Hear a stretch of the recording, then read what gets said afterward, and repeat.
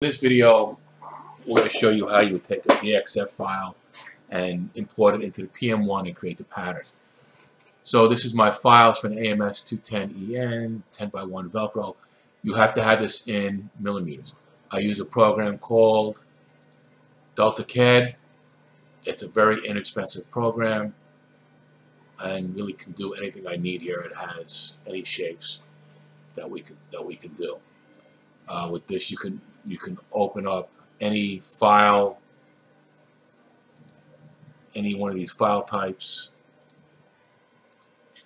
You can import JPEGs, bitmaps. So it's a pretty powerful program for basically under $100. Anyway, so here is the pattern that I want to do. This is in millimeters. If you look at this, it is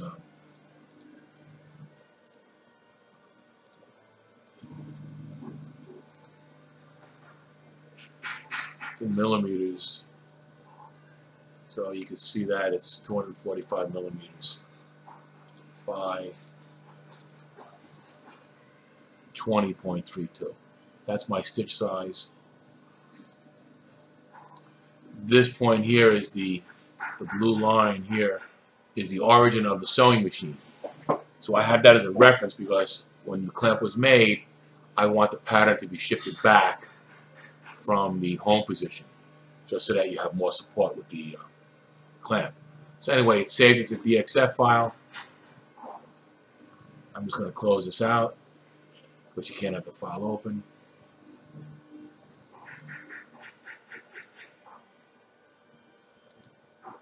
And we've opened up this file here, and then I'm going to go to open,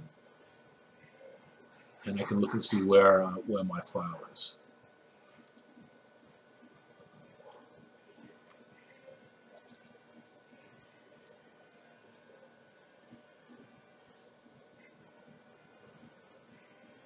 So obviously we need to know where your file is located. And here it is. So now it's questioning what model machine we're at. And this is what it's pulled up from that. I'm going to use the PM1 origin instead of the DXF origin in case they don't match.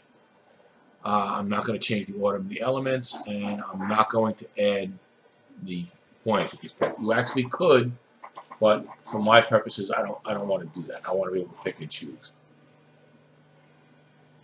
So now it's located. Now, if you see here, this line here is the origin of the sewing machine, and we're actually down here a little bit. So I need to bring this up. So I want to see where my points are. So I'm just going to go to key input add, and I'm going to pick configuration point move, and I'm just going to touch that point, and you can see up here that it says it's minus 43.95. So across looks good, and the x-axis looks good. I just need to bring the pattern up 43.95 millimeters. So I'm going to go to parallel move and 43.95, and I'm shifting the whole pattern, and you can see this is in the right location now. This is my reference point. I'm actually going to take this away. I don't need it anymore, and that's why I don't add the stitches in at that startup screen, because I'm going to remove these lines. These are just for my reference. I'm moving the center line away. And now I just basically have my regular pattern. So now at this point the pattern's in, it's the right scale. I could just do normal stitching and touch each line and change whatever stitch count I want.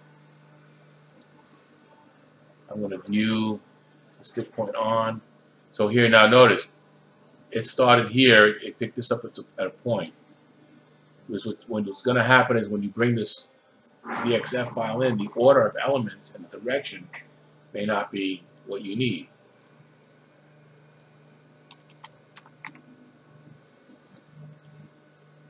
So you're going to have to tweak this a little bit. Right now I've added all the points. And if I want to see what's happening here, in the view, and put needlepoint trace, return to the top, and there's the red, so we're going to follow that. So we're stitching around, follow the red dot. That's the direction it's going. If that's okay, we can leave that alone. Let's see what happens when we change direction here. That's still good. And that's still good.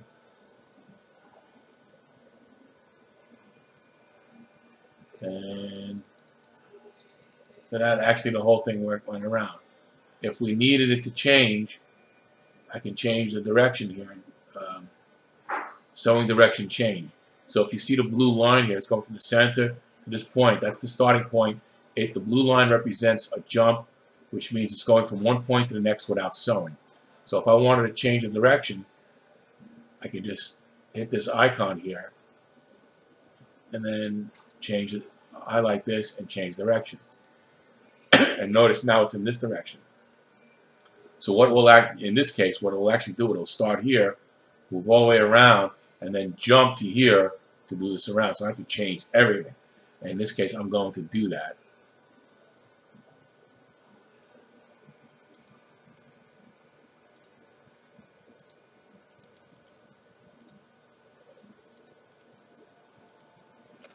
And then I want to change the sequence.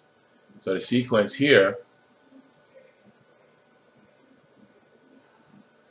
sewing order change. So I want this from here. I'm left and right clicking, changing that.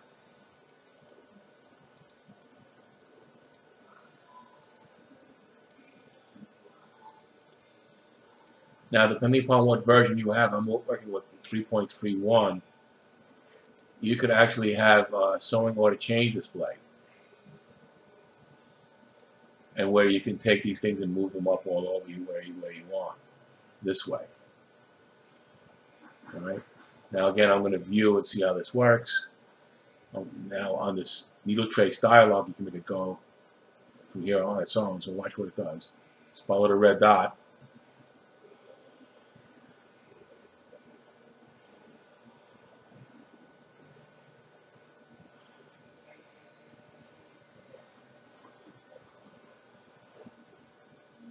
Okay, so now everything is all connected.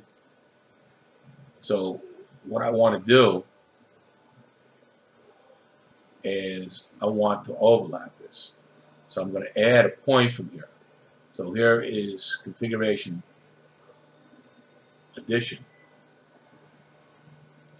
So I'm touching that, but you see this blue line lit up. So I've got to kind of move this around until I get to this blue line. And now I'm back at that same point, but this line turned blue. So that's the highlight. So then I'm going to put my cursor where I want it to be. Left click, and then right click to get out of it. And then what it did, it now continued this line over to here. And now I'm just going to move this and fix this into position. 1, 2, 3, 4, 5. I'm going to go to here, so I'm going to go configuration point move. And I'll go to here. And it's probably a good number of stitches to overlap. We can, with my dial on my mouse, I can raise this, but I'm going to try to get this right onto that point. And then we've got everything all together.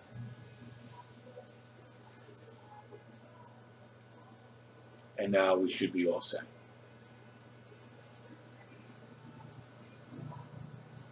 And you would just save this to the media output and upload to your machine.